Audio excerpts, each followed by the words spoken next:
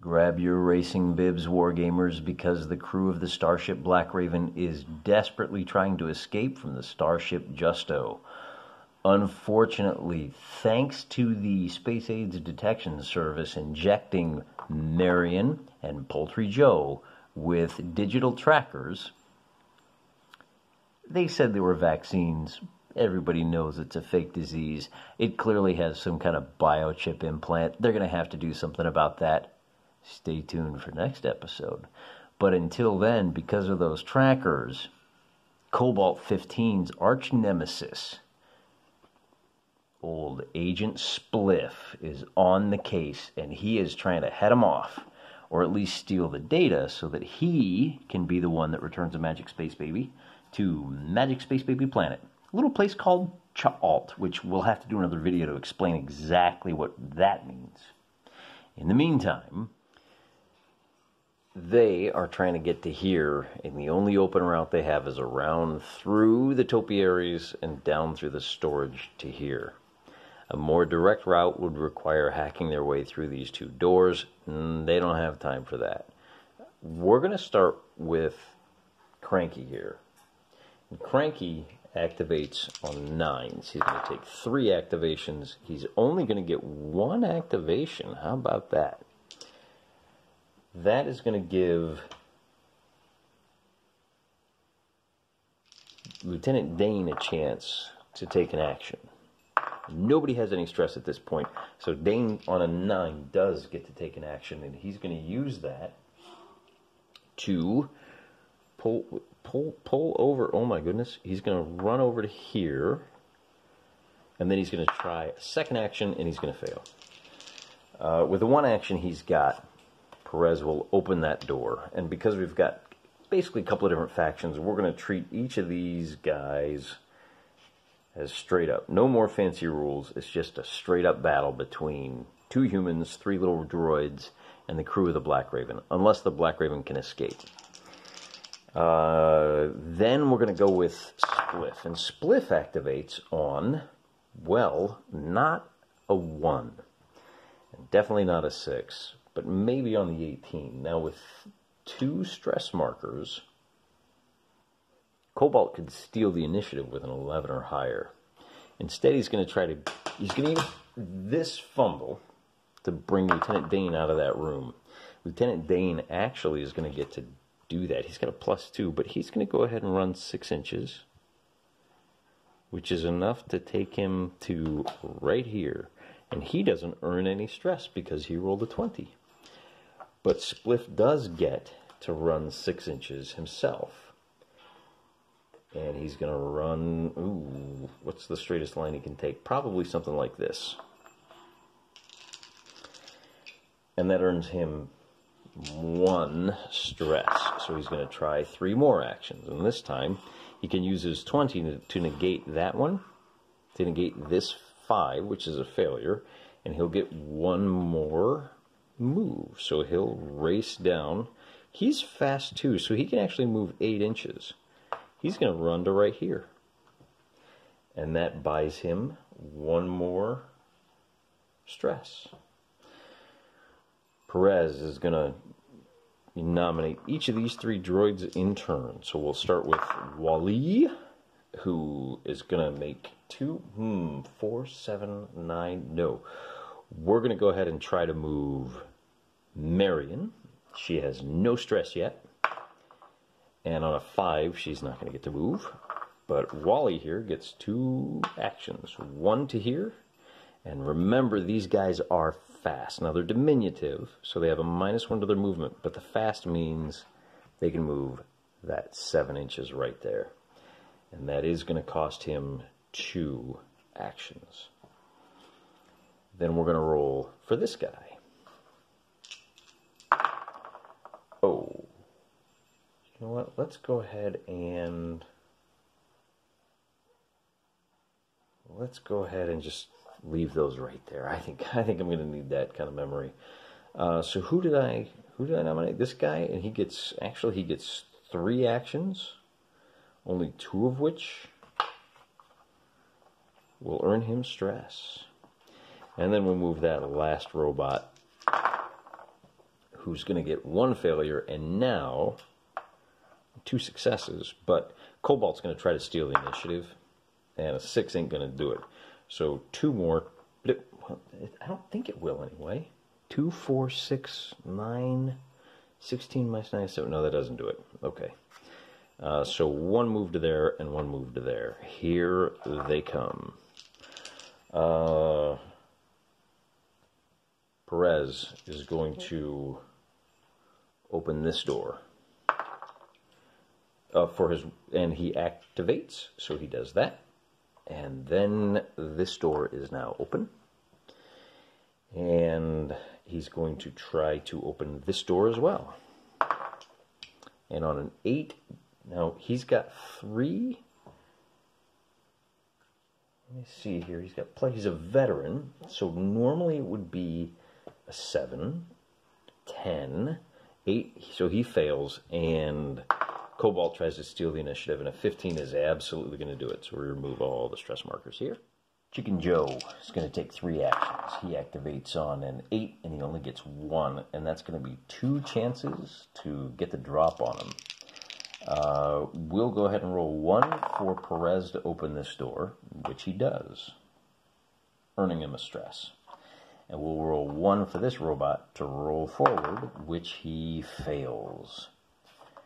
So the 1 success we had is going to be for Poultry Joe to hustle on down the corridor and kind of take the lead over there. That earns him a stress. Next, we're going to try to move Marion twice, and she activates 2 times. She activates on an 8 at this point. She's going to move to the wall, and then she's going to move into this room here. So she is now in the lead. By the way, the rocks do block movement, so if she moves to there, that's about as far as she can get. And that's going to cost her 2 stress. Then we need to bring... Cobalt, we're going to bring Dane next. Dane has not been very active. We've got 2 failures and 1 success. We're going to bring Wally up with 2 of those failures, and both of them count, so we'll move him once to there. And we'll move him a 6 to... Boy, how far is that? Oh, actually he can move 7. But I think that's about as far as we're going to be able to get for right now. Now, he is diminutive, so this is full cover. No line of sight for him just yet. We did get the 1 action, though, for Lieutenant Dane. So we'll race him over here. And give him a stress. That is his 2nd stress. I gotta keep these guys. Stand up, Marion. And lay off the sauce. So Marion has 2. The only one that doesn't have any stress is Cobalt, and that means he can act on 5s. Normally 8s, no stress. On 5s, he gets a total of 3 actions. So boy, he does not stay in the back for long, does he? So 5, he's going to move to there. And then he's going to move to there. And I think he can get all the way to here. And that's going to do it. For him on this activation. 1, 2, 3. So suddenly he's in the lead. Poultry Joe, man. Let's get some wheels on there, will ya? Bring him up with 2 actions. And both of those are going to be failures. So we'll try to move... him first, and he does. So he's going to race 6. He's going to force him. He's fast too. He can move 8 total. He's going to run to here, and he's going to take up position. So they're going to have to fight their way past him. It's not going to be an easy run. That's the first. And the second one is going to be an attempt to steal the initiative. And a 19 is going to do it. So we'll clear stress. And now we're on to Agent Spliff's turn. I'm going to start with this guy. He's going to take 2 actions. Activating on 8s. He fails twice. That means we can bring Poultry Joe up once. Activating on a 7, Joe does, and he can move 6 inches. So he'll move to basically anywhere in here. We're going to bring him to right there, and then we'll try to bring Dane around, activating on a 6. That was a 6. Take my word for it. Lieutenant Dane failed. And that's it. So we'll try to bring the other guy up, and he rolls a 3 and an 8, both of which, oh, the 8 is a success. The 3 is a failure. Dane, can you take advantage? This time he does. So Dane is going to take it wide. No, he's going to stop right there. Bring him right there, so he's got a little more option. And then this guy can finally move up, and he's going to zoom me on up to here. I think that's probably pretty good. He gets 1. Wait, where are you? Where are you, stress markers? So he gets a stress marker for that. And then there's only, didn't I move? I feel like Spliff should have one of these. So now we'll try to move this guy up with 2 actions. He's going to, interesting. I wonder if he should zoom around this way.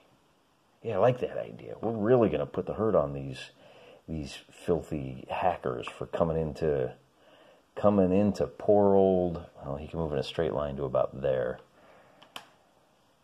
Poor old Cranky Perez just wanted to be left alone.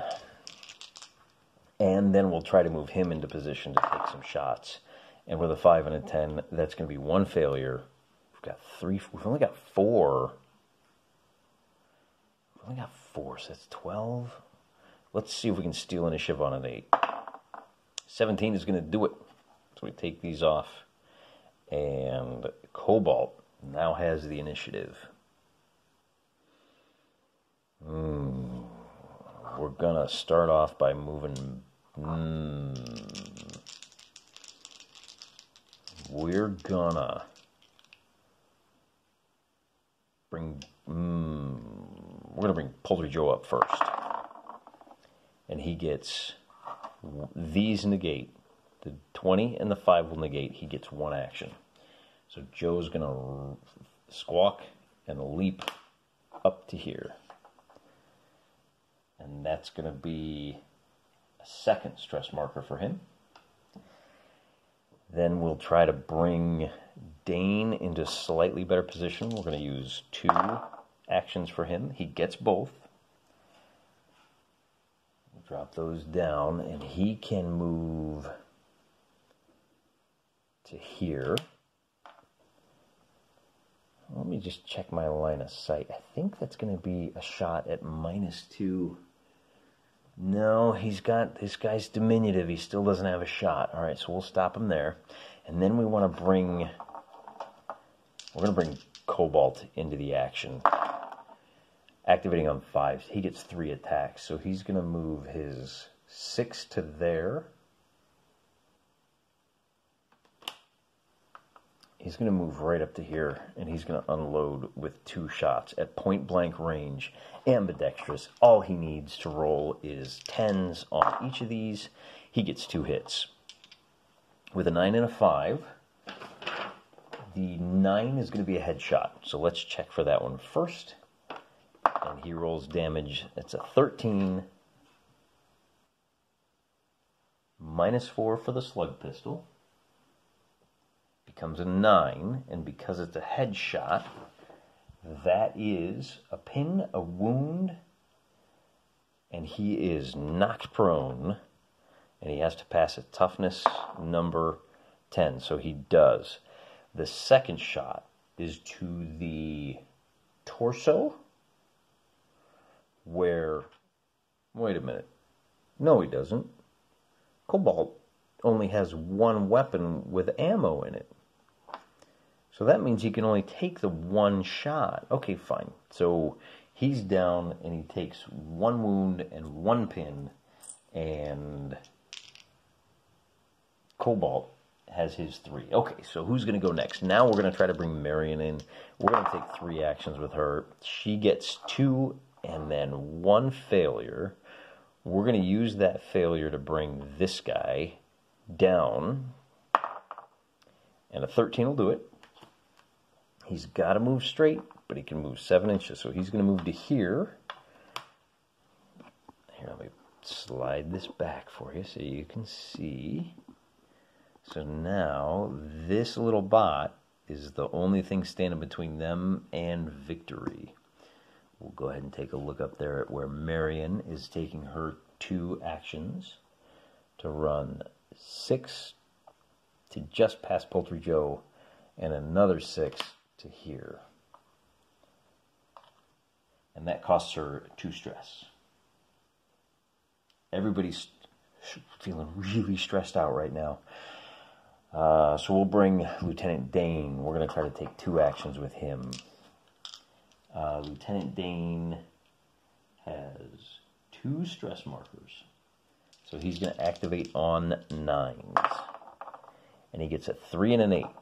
So that's 2 chances to steal the initiative. And with an 18, the defenders manage it.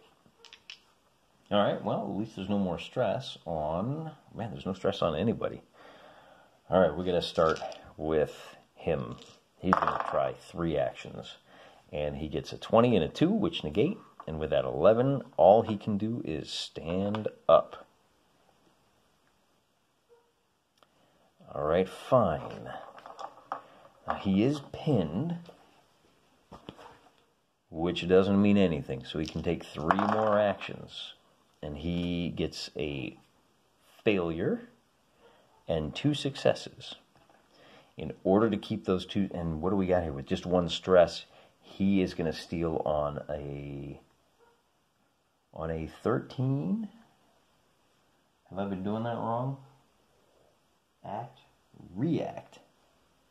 Yeah, he's got a total of 1 wound, 1 pin, and 1 stress. Adding in Cobalt's +3 for being a... What does he have that for? Oh, because he's a hero. Okay. That means it's a toughness number 10. And an 18 will do it.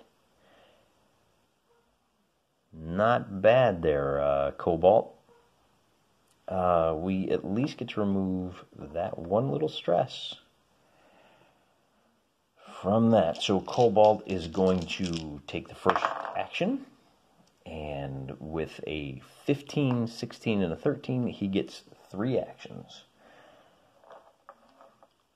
He will shoot this son of a gun with a 17. Now, remember, he's at point blank range, so that's going to be a 7.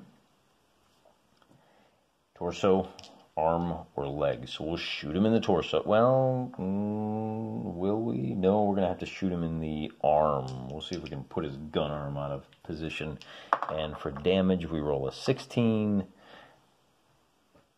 which becomes a 12, which is 1 pin and light damage. Weapon dropped, arm temporarily crippled. I think I'll put a marker there to help me remember that we got to pick up that gun before he can do anything. With his second shot, and I think, was that another pin? Yeah, another pin, okay. A 16, we're looking for a 10.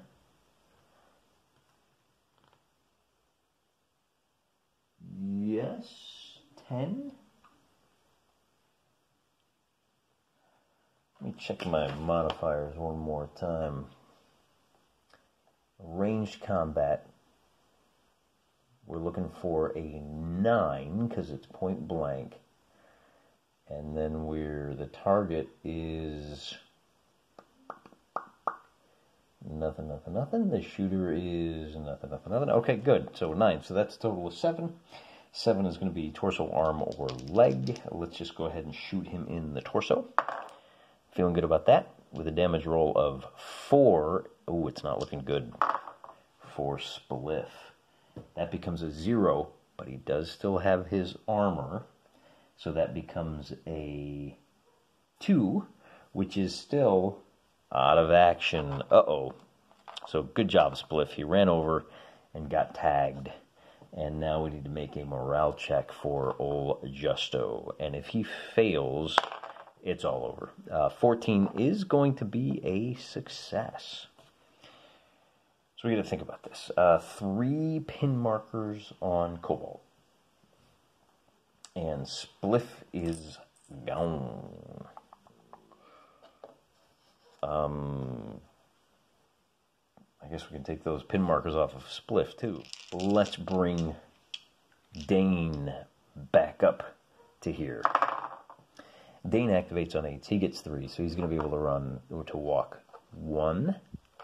And then he's going to be able to go 6 to where Marion is standing, and he's going to be able to go another 5 to take cover right here.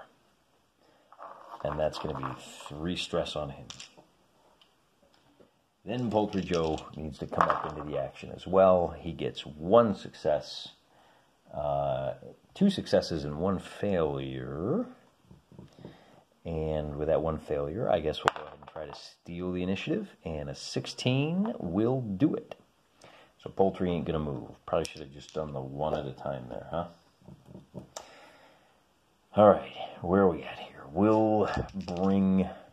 We got some robots badly out of position. So all we can do is... Let's see if we can bring him in screen. There we go. Old Dewey here. Or was that Huey? I can remember. I think that's Huey. Anywho, he's going to make... we're going to start with this guy. 16. He gets 1 action. So he's going to slide on over to, well, right about where the die is, actually. Right there.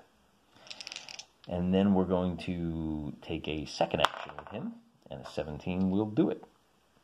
So this time, he can move to... Well, anywhere in a straight line, basically can move to right there and put pressure on Poultry Joe. I'm going to lay that down for now. That door is right here, but it's open, so I'm just going to lay it down like this. Then we're going to try to move this guy 3 times, and we're going to roll a 6, a 7, and a 13. So we're going to use both of these failures to try to move Poultry Joe. Poultry gets an 8 and a 10, and because he's got no stress markers and he's a veteran, he only needs a 7. So Joe takes 2 actions to run to there, and then he can actually pull up. He's going to pull up short right there. And that was the 2. Okay. So we're going to roll 3 times for him. And he gets 2 successes and 1 failure. Let's see if we can steal the initiative here, huh? And an 18? An 18 is going to steal initiative. Okay. So Poultry Joe has a couple. We're going to fire with Lieutenant Dane. Dane is going to take a couple of pot shots at that little guy. He's got 1 success and 2 failures. We're going to use the success to actually zip this guy to safety, because Perez realizes that the game is pretty much up. And with that, I think that he doesn't want to lose any more robots. He's already lost 2. So we'll go ahead and do our little victory lap here. And now, wonder of wonders, the crew of the Blackraven finally knows that the magic space baby is from a planet called Chalt. That's with 2 A's, C-H-A-A-L-T. Very excited to show you what Chalt looks like. But before we get there, we got to do something about the fact that Marion and Poultry Joe are going to be giving up the ghost every single time, giving up the location of the Blackraven, thanks to those trackers they've got injected, some kind of weird DNA bio thing. We got to clear that first. And then, finally, at last, we're going to be able to take a look at Chalt. I've got a special table all made up. I've been working on it, not real hard. I just kind of slapped it together, but it looks fantastic. And we're going to have to worry about the crew of the Blackraven suffering from fuchsia malaise. Look that up, fuchsia malaise, because I was inspired by a role-playing supplement. It's actually written for... Well, it's kind of weird. It kind of straddles the line between old school D&D and the new modern 5th edition. I think you can use either with it. It's a really interesting setting for that particular game. And like I said, I was so inspired, made a whole tabletop. Looking forward to showing it to you after we clean up the bloods, what would you call it, after we clean up the tracking device that Spliff managed to get inside the two of the crew. We could leave them behind, but Cobalt 15 is a loyal captain, and he would never do that to two of his loyal crew members. Look for that adventure coming up in a couple of days here on The Joy of Wargaming. And here's one last group shot of Perez. We never really got a good look at him. He's over there on the left-hand side. A couple of the fallen drones. And here's one last group shot at Cranky Perez. We never really got a good look at him. He's over there on the left.